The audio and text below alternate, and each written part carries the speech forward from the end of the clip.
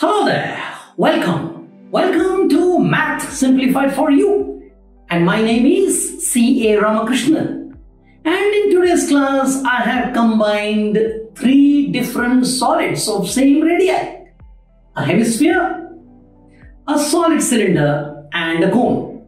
Since they are of same radii, you can see they match rim to rim. And in today's class, we will learn how to find the volume and total surface area of this combined solid. Let's start with the volume. The volume of a hemisphere is 2 by 3 pi r cube, unit cube. The volume of a cylinder is pi r square h, unit cube. The volume of a cone is 1 by 3 pi r square h, unit cube. Remember, the height of the cylindrical portion and the height of the conical portion may not be same. Be very careful while calculating.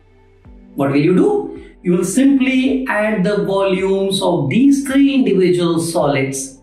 Take pi r square common, because that is the highest common factor to ease your calculation, and you will leave the answer in unit cube because it's a volume. Now the challenge, however, is to find the total surface area of any combined solid for that matter, since there is no ready-made formula available.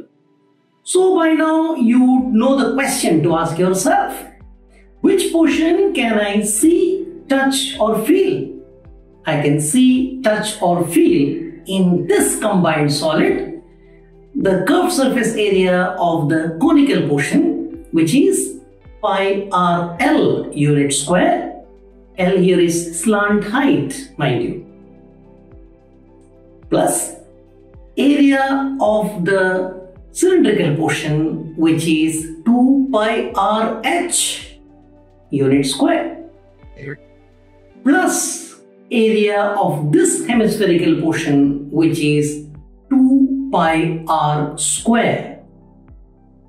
You will add them up. While adding, what will you do? You will take pi r common and leave the answer in unit square, because this is area. But hopefully you remember, you should not be taking these two and these two. Why? Because they overlap. So neither you can see nor touch or feel. Now the question is how to remember and recall it during the exam. Imagine. Yeah, you need to imagine these three combined solids and develop your own formulae. This is C.A. Ramakrishnan from Math Simplified for You. Thank you.